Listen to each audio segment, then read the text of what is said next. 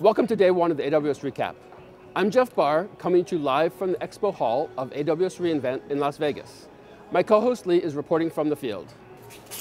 The conference is off to a great start as attendees collect their badges and their swag and make their plans for the week to come. We began the day with some product announcements. We updated the AWS Trusted Advisor with a fresh new UI and additional checks.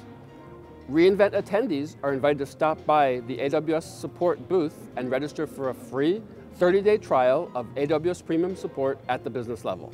We also announced the availability of tens of terabytes of Earth science data in conjunction with the NASA Earth Exchange. This data is available to you as AWS public datasets. At the AWS Hackathon, 20 teams are competing to solve problems posed by 4 nonprofit organizations. Coding kicked off at 9:15 this morning and will run until 10 tonight, when judging commences. At the AWS Game Day, 100 players built applications and then turned them over to their peers for battle testing, where they faced a variety of crises and other surprises. Attendees participated in boot camps to learn more about a particular aspect of AWS, ranging from the 100 level introduction to AWS all the way up to advanced high-performance computing and advanced AWS operations at the 400 level. At the Global APN Summit, our consulting and technology partners from around the world gathered to learn more about AWS and to network with their peers.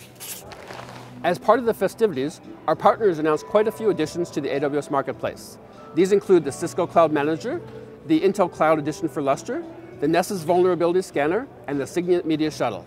The day ended with a welcome reception in the Expo Hall, where attendees had a chance to view the latest wares from our sponsors. Stay tuned for my coverage of days 2 and 3 of AWS reInvent.